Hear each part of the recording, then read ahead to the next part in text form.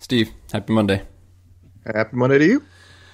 What's new, man? I know like you're so busy with EXO stuff and then with a baby coming, but have you had time to like get No, out anything in the works, anything you're no, excited about? Yeah, that's kind of what I uh, thought. no. I mean, yeah, I think my wife is any husband that's gone through having a child, like she has a ton of Braxton Hicks contractions, so much so they have to put her on medicine and stuff. So with our first one, we were expecting our daughter to come early, and she didn't. But same situation on this one. So we got 4 or 5 weeks to go, and I'm not definitely not planning on being out. Although it's killing me, I would love to throw a pack on and grab a gun or something and go bear hunt. So. Yeah, But yeah, I think my first outing is probably going to be the death hike, man. As sad as that crazy. sounds, like because that'll be a month after the boys comes into this world. So Yeah, yeah, we'll see. Hopefully everything goes smooth. But then yeah, and then work is obviously just getting ready for these 2019 designs, man. It's just polishing up all the last little details, and it's kind of like it's a lot of work. yeah, It's keeping me busy, that's for sure. for So sure. So yeah. we're essentially at about 2 months out to the day from the death hike, and we haven't mentioned that. So just in brief, what's the plan for the death hike this year? Yeah, basically, I wanted to the very first death hike we did basically started hiking at 7 o'clock at night, and then the goal was to go as far as we possibly could, sleep for a few hours, and then finish the hike. And that was hard. Like the mental aspect of that of 3 a.m. hiking, lacking sleep, and then I think we slept for I don't know how many hours, 4 or 5 hours, something like that. Getting up and going at it again. Um, that was hard. Like I said, physically, that was one of the easier hikes because it was the shortest one we did. It was the first one we did. We didn't know what we were capable of. And I want to kind of replicate that, but amplify it a little bit. So we're actually going to go in early June. We're going to start hiking at noon, and we're going to shoot for 50 miles consecutively, nonstop. I So like this hesitancy in your voice, like we're gonna shoot for 50.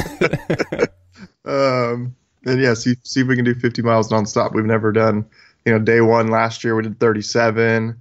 And I talked to a handful of guys who did it, and like, do you think at the end of day one you had another 13 miles in you? And everyone was just kind of like, ugh, because Yeah, it's everyone was pretty well wiped out. I was glad to be at camp at that point. I'll put it that Yeah, way.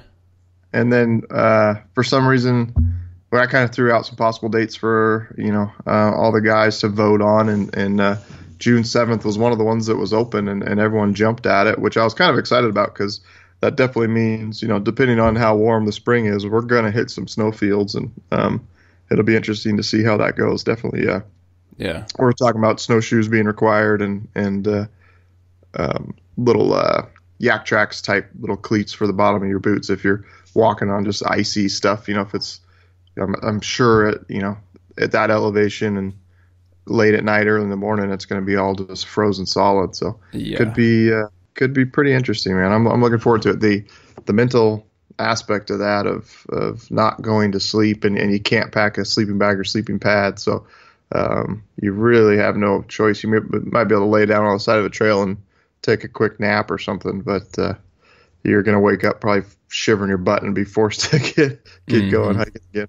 So It's gonna be really interesting to see that early morning, late night, because we did last year. We did the very kind of strict protocol of like hike rest for certain amounts of time, but that rest could easily turn into too much rest or just passing out. And it'll be interesting to see if holding a schedule and having, call it a 30 to 40 minute break, works in the night, or if that's too long. Like you almost need to get moving sooner to force yourself to stay awake. There's gonna be a lot to play there. It's gonna be interesting. yeah, I haven't thought too much into it because I do think there's the possibility to maintain that schedule and just like set your watch or your phone to freaking beep at you after 15 minutes. Like if you just keep getting these little 15-minute cat naps, if Cat that's naps, kind of yeah. enough to keep you going, it'd be interesting. Yeah, and there are a lot of different ways people could try it.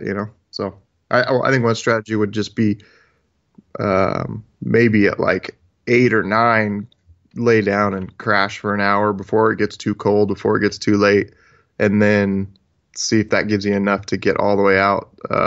So hiking through the night. Yeah. Yeah, that's interesting too. Yeah, it'll be fun. Yeah, it'll be cool. I wonder how, because we have to break up in groups. I wonder what the experience will be with different groups trying different things. So it'll be fun to kind of, as it always is, to finish the death hike and get everybody back together. And then kind of chat about what worked, what didn't work, and all that. Yeah, I'm looking forward to it. Cool. Just because the death hike is mentioned here, it's worth addressing. I mean, each year we've had people ask us, can they go on the death hike essentially? And especially for this one with the logistics and with group restrictions and sizes in the wilderness. I mean, essentially it's pretty much full, right? Yeah, we're pretty much full, unfortunately. Yeah. I wish I could, let 200 people come, but it's just not a practical thing or something that we could pull off. So, yeah. So that's it. I mean, one thing is, just because this hike's full, listeners, don't let that keep you from putting on something wherever you're at. So grab some buddies and find a route close to you. Find some guys who are willing to try it, and do your own death hike and let us know how it goes. So that'd be cool. One thing timely, just to mention, this month here in April is the giveaway with Easton.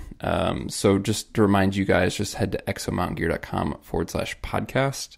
You can win a dozen Easton arrows this month through the podcast, and thanks to Easton for doing that. It's funny, Steve, for the past, 3 years, I think I've just shot like a super consistent arrow setup and just didn't even think about it. And this year I kind of got the itch to play a lot more. So this year I'm kind of getting back to trying some different weights and FOC setups and fletching. And I don't know. I used to do that stuff a ton and kind of got burnt out and was just like, hey, this works, I'm going to roll with it. But I'm looking forward to this spring shooting and experimenting a lot more. Kind of going with a heavier setup too, just to both for, not only for penetration reasons, but really just I'm kind of back to chasing a quiet bow a little bit, and I want to do some side-by-side stuff and see truly what type of difference arrow weight makes there, and just playing with downrange FOC. So getting back into arrows, man, it's fun. If a guy doesn't, because there's guys all over the map with archery setups, whether he has like a ton of tools, does a ton of work himself, I would say, even if you're not the guy who wants to fully tinker with your bow and a bow press, etc., tinkering with arrows is actually super accessible and really easy to do. So I would just throw that out there. If you're looking to get more into understanding your bow setup and dynamics of flight and things like that, I think actually starting with building your arrows yourself and playing with variables there is probably the easiest way to do it. Does that make sense, Steve?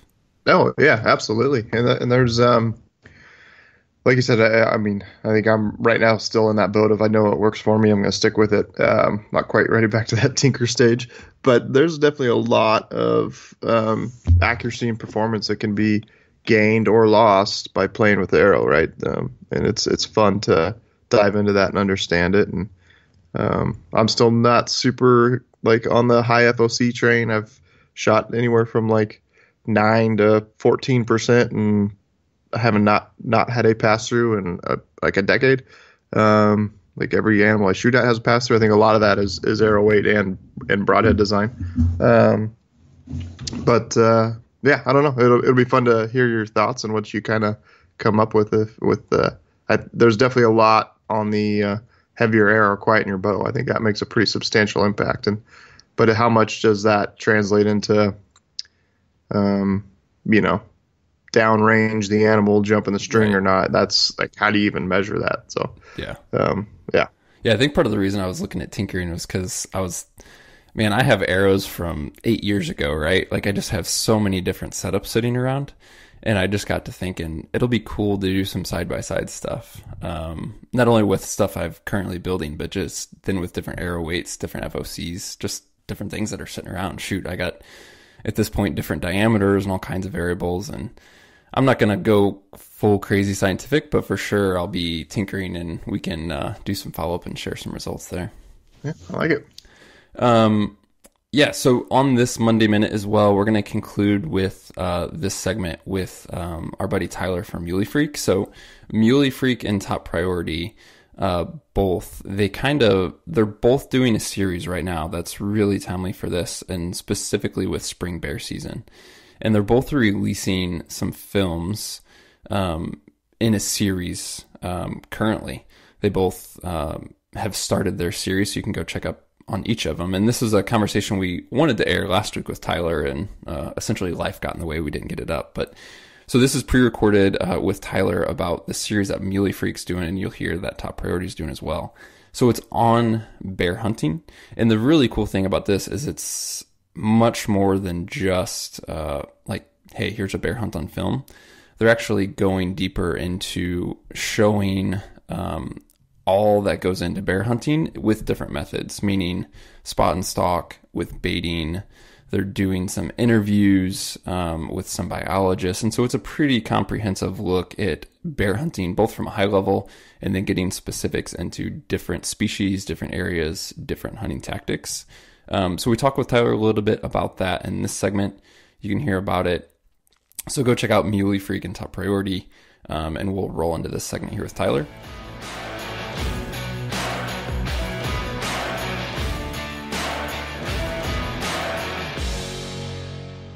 Tyler, thanks for joining us, man. Yeah, thanks for having me. Appreciate it. Yeah, I'm personally excited to see this project come together and to tune in myself, and we just want to take some time to share it with the listeners as well, because it's timely. You guys just last week launched the first episode, and it's the first of many to come. So just go ahead and first give us the 30,000 foot view on what this project is, why you guys put it together. Yeah, so probably 3 or so years ago, Eric kind of had this idea to do some sort of a bear hunting series, and he really wanted to make it more of an educational video series. And so it was kind of cool how it all came together.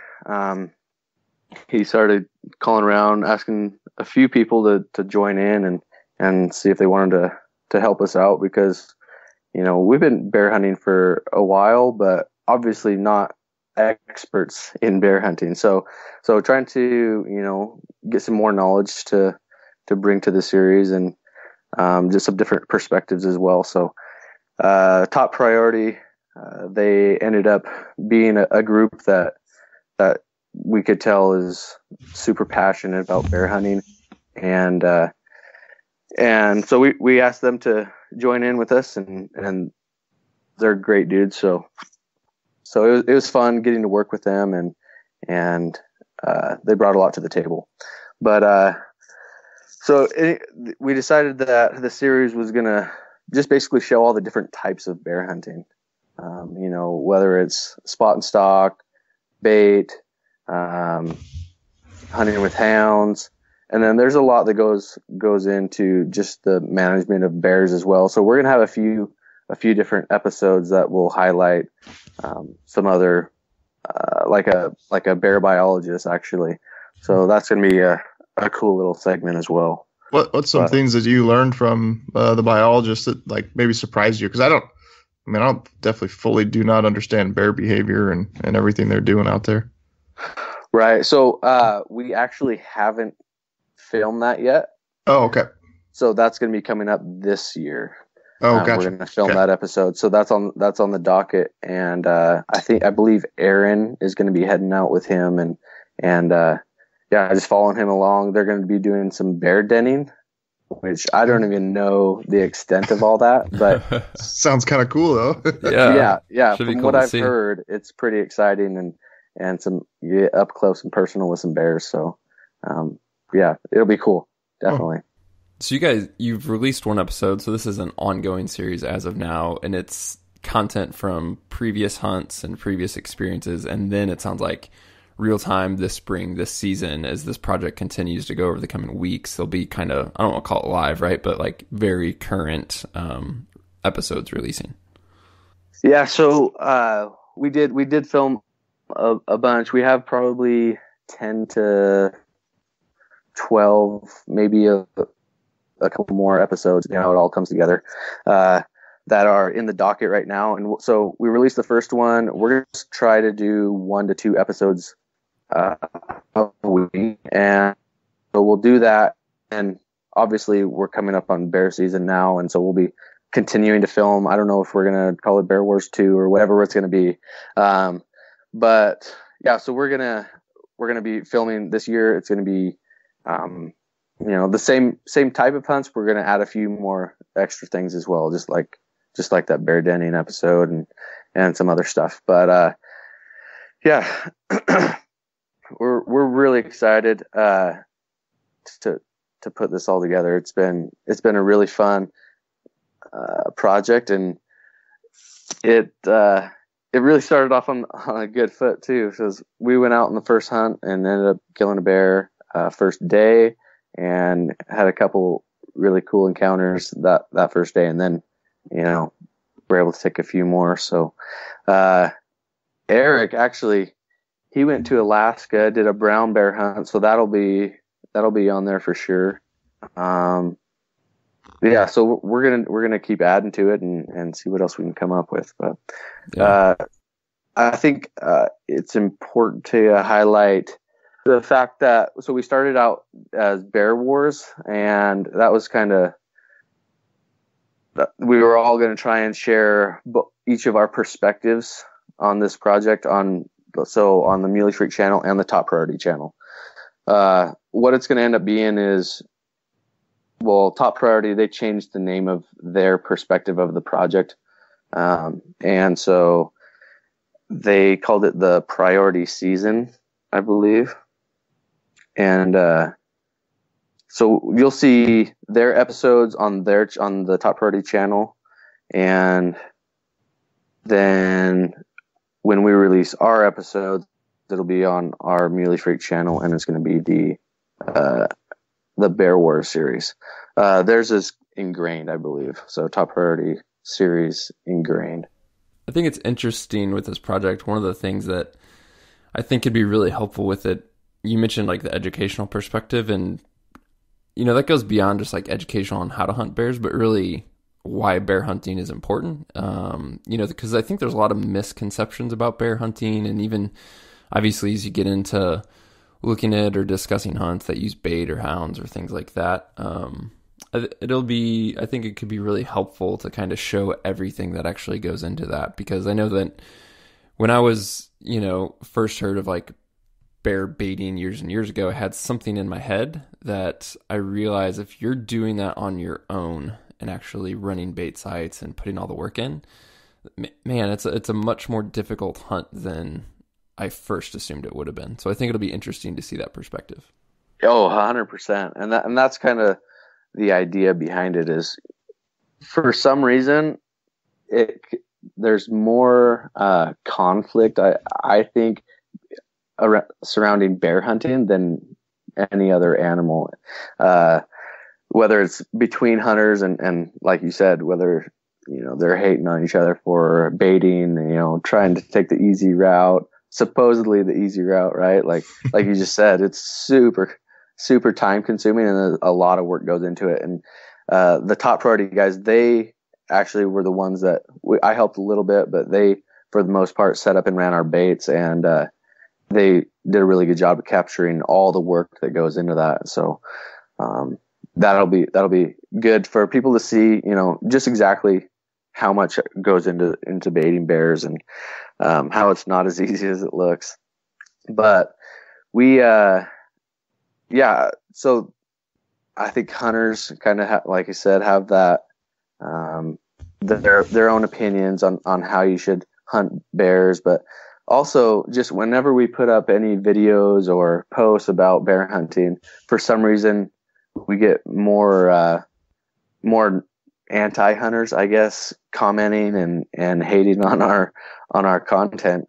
And so it'll be, hopefully we're trying to make it so that those type of people can maybe have a different outlook and try to gain some type of understanding of why we're actually hunting the bears in there. So yeah, awesome. Yeah, I was always curious about that, because I think it really just comes down to like characters like Winnie the Pooh and having teddy bears and things like that. That bears have always been portrayed as cuddly and soft and nice, in the mainstream kind of world. And I think people just have that ingrained in their head. Yeah. I'm hoping that, when we talk to this bear biologist, that he he's able to shed a lot of light on just exactly like how much damage a bear can do. You know what I mean? Mm-hmm.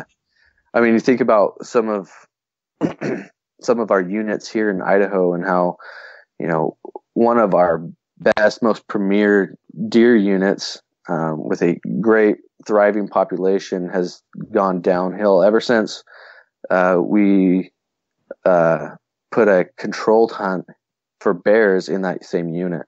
And that population of bears is just out of control right now. And it's no surprise that the deer population has declined pretty rapidly over the last handful of years. Awesome. Well, Tyler, we'll include the links, basically, check out the show notes or the description for this episode. And then, so we'll have links to both the Muley Freak channel as well as the Top Priority channel. That'll get you into the start of this series. And I guess if guys can just hit that subscribe button when they're there on those channels, you guys are going to have episodes coming out for quite a few weeks to come, right? Yeah, yep, absolutely. So, looking for probably throughout the entire bear season, we'll be releasing episodes. So stay tuned, and we'll be letting everybody know, on Instagram and all that stuff as well. So